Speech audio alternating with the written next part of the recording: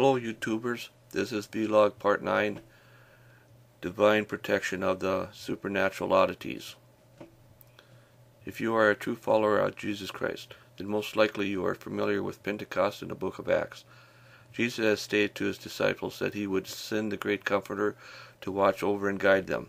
Well, just to let you know, I've had a few experiences in which I believe that the great Comforter came into my life at specific times to either heal me of a situation, to physically protect me, to comfort me, or as a harbinger to warn me of snares set by the evil ones. And believe me, this experience is so profound, powerful, and peaceful that I wouldn't even blink if somebody held a gun to my head. Before I get into the juicy parts, which will tickle some of your ears, I'm going to read to you a chapter out of God's Answers for Your Life. Then a quick clip from Zeph Daniel.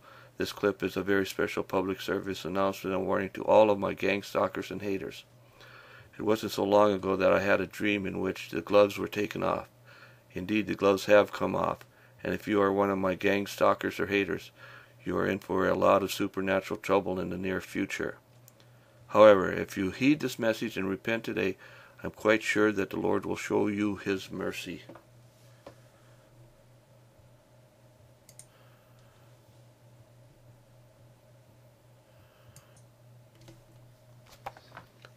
God's Answers for Your Life. Maturing in Christ. How to have God's divine protection. He that dwelleth in the secret place of the Most High shall abide under the shadow of the Almighty. I will say of the Lord, He is my refuge and my fortress. My God, in Him I will trust. Surely He shall deliver thee from the snare of the fowler and from the noise of pestilence. He shall cover thee with His feathers, and under His wings shalt thou trust. His trust shall be thy shield and buckler. Thou shalt not be afraid for the terror by night, nor for the arrow that flieth by day, not for the pestilence that walketh in darkness, nor for the destruction that wasteth at noonday. 1,000 shall fall at thy side, and 10,000 at thy right hand, but it shall not come nigh thee. Only with thine eyes shalt thou behold and see the reward of the wicked, because thou hast made the Lord, which is my refuge, even the Most High, thy habitation. There shall no evil befall thee, neither shall any plague come nigh thy dwelling. For He shall give His angels charge over thee, to keep thee in all thy ways. They shall bear thee up in their hands, lest thou dash thy foot against a stone.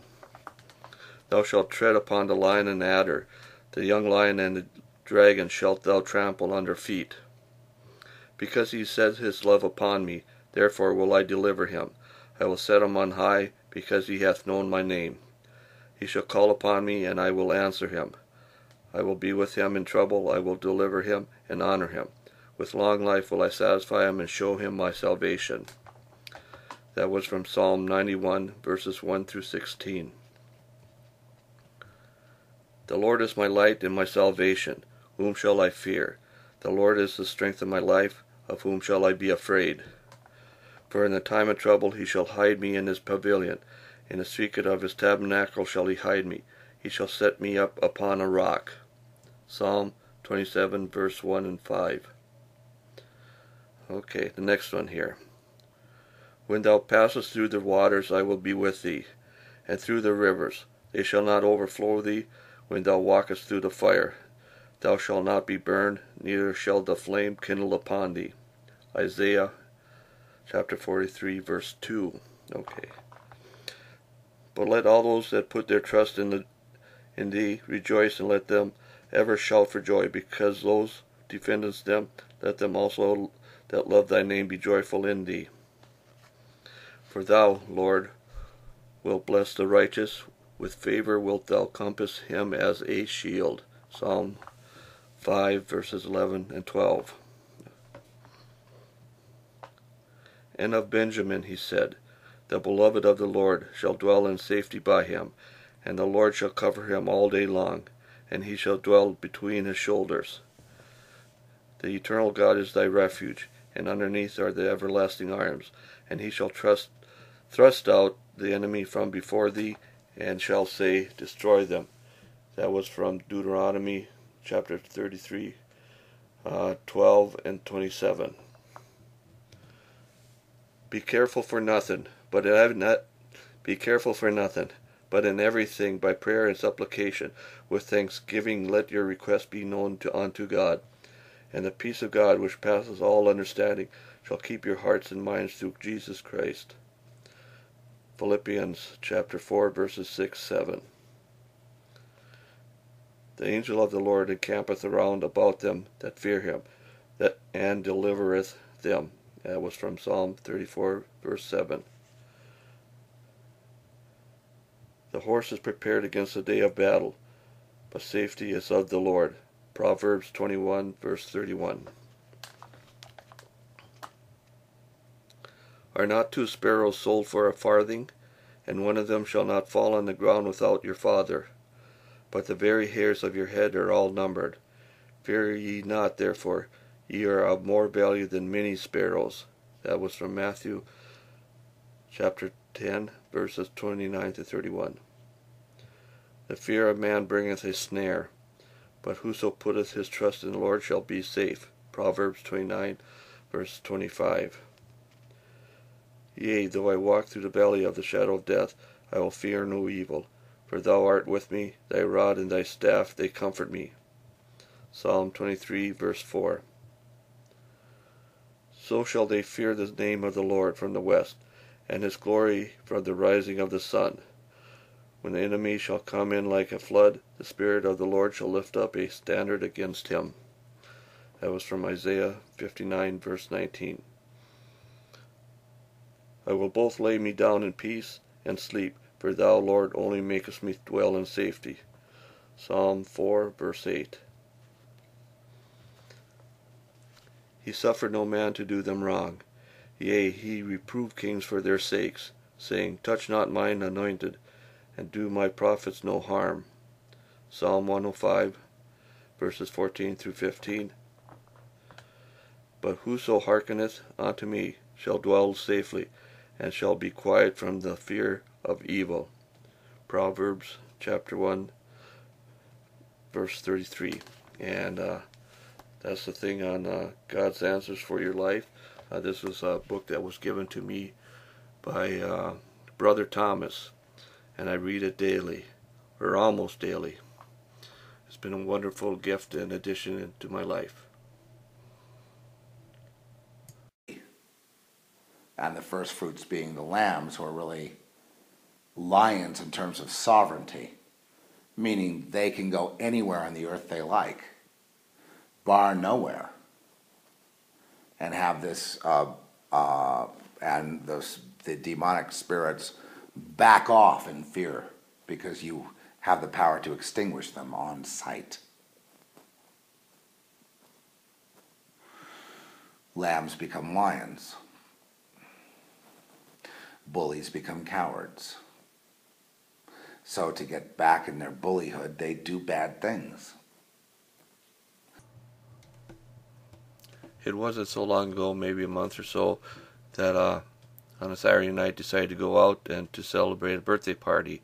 Then as the night progressed, everybody decided to go home, and a few of us decided to hop over to another place. Well, anyways, whenever I go out, I like to listen to some music, and especially music that I prefer. So I decided to pop on over to the jukebox and start throwing in some tunes. Well, I was there for a while, and all of a sudden, out from my the corner of my eye on my right side, I noticed somebody was approaching me, and I turned and looked him straight in the eye, and he was just a pretty drunk dude. And all of a sudden, when I looked him straight in the eye, he become really startled, and all of a sudden it seemed like he kind of switched modes and turned friendly, and we shook hands and he took off. So yeah, I just kind of had a suspicion that, you know, there was an attack coming, but something or somehow it was stopped. But that's pretty much my little supernatural experience there, and some divine protection. Just a day or two ago, I was sitting at my kitchen table and reading that book, God's Answers for Your Life. and all of a sudden I started hearing this weird sound in the kitchen, and I was trying to figure out where it was coming from, and it was very, very unusual, and couldn't really, and I was checking to see if it was something coming from outside, but I couldn't determine a location. And then next thing I know, my phone started ringing, and a number was coming up that was pretty much a unknown number that I didn't recognize, and zip or area code. So I decided, well, not to even bother with it, being typically probably just somebody doing a your typical telemarketers or whatever. But anyways, I just thought that was an interesting coincidence, which I noticed and made mark of. And I just think that had to be some kind of precursor there, that sound. But anyways, that was another little occurrence here to let you know about. Back in the fall of 2006, while I was working out at the gym, I was approached by, and quite interestingly threatened by some kind of goon, and I'm sure that's attached to these here gang stalkers and whatever. But about a week or so later, when I was down in the gym again, I was down there by myself, and all of a sudden I felt this wave of peace going through me. It just was just unbelievable, peaceful and comforting. And then at that moment, I got this impression about giving up and leaving all this here conspiracy theory stuff behind. And I was just at that point just healed of my obsession with conspiracy theories, and you know what? It's I've never even bothered going back or investigating any of that type of material again. It just found as the time's gone by that it's just truly a waste of time and energy, where time can be spent much more better by learning about the gospel and Jesus' message, and getting that out to other folks like you guys. And that's one of my supernatural Holy Ghost Great Comforter experiences.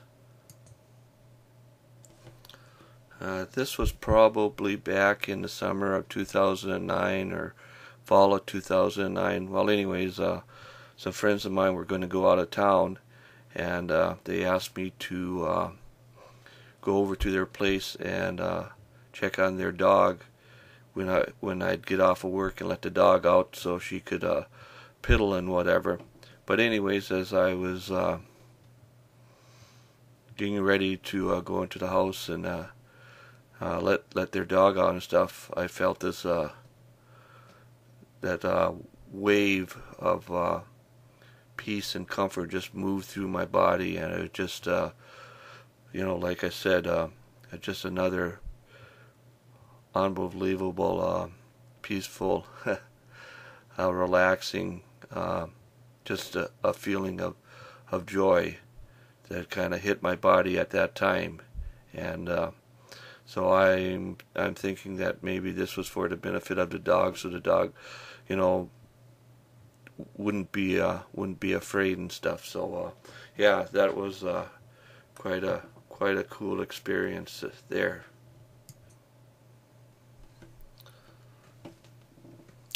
I remember back in the fall, I believe it was, of 2009, I was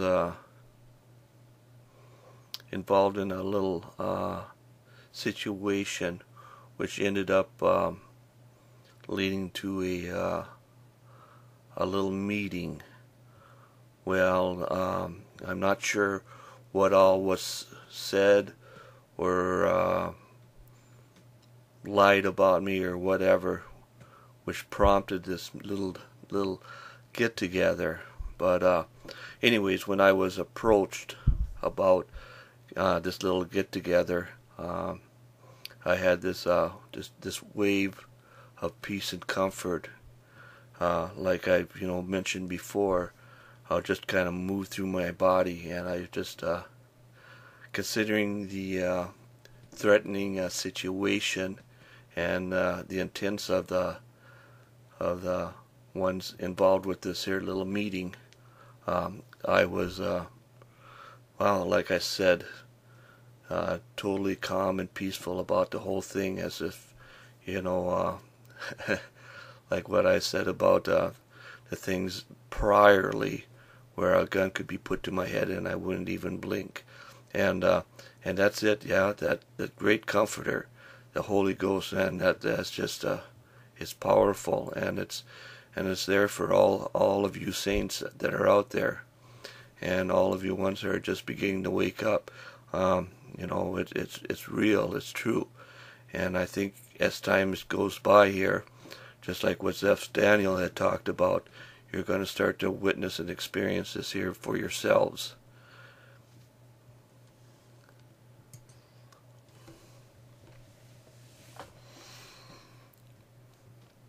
This was in the late fall of 2010. Well, I was at that time, my dog was poisoned, and I didn't know the extent of the poison at that time or whatever, but it eventually led to her death. And it wasn't until later on, back a couple months later, that I started doing some research on rat poison, and I looked up all the signs and symptoms of it, and she fit everything to the cue. So yes, the local area gang stalkers poisoned and killed my dog, and it's amazing. She hung on for about a month, almost a month after that initial incident where she got real sick, and yeah, it was really tough taking care of her for a month. She got weaker and weaker, and as the days gone by, all she would do was just drink water towards the end, and she was getting thinner. She wasn't eating, and she was getting to the point where she couldn't even stand. And I had her feeder down in the basement, and I'd have to carry her up and down the stairs to get to her feeder for her to drink water, and eventually she wouldn't even drink water. And I knew that the time was going to be kind of short. And anyways, the next day I was listening to one of Zeph Daniel's MP3s, and I can't remember who he was discussing. I don't know, had on a show, if it was Barbara McCarty or somebody else, but yeah, this is really tough. But I remember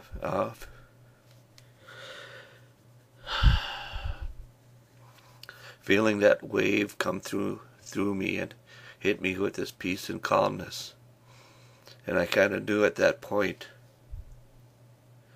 that Murron was about to leave. And I looked over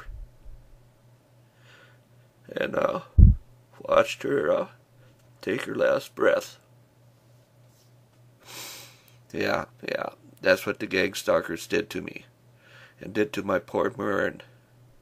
Fucking evil people. Terrible, terrible.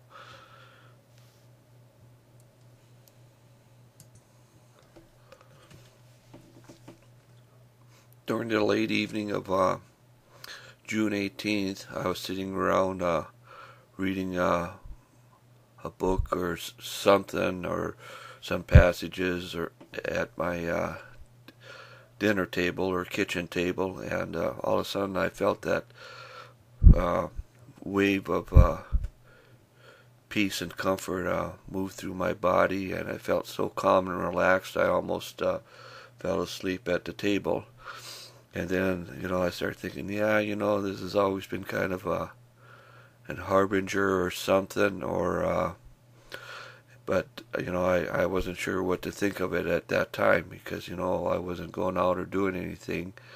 And I thought, well, maybe there was some kind of supernatural or poltergeist event that's being organized in the ether or the demonic realms. But anyways, nothing happened throughout the night, and I woke up the next day and everything was cool and fine.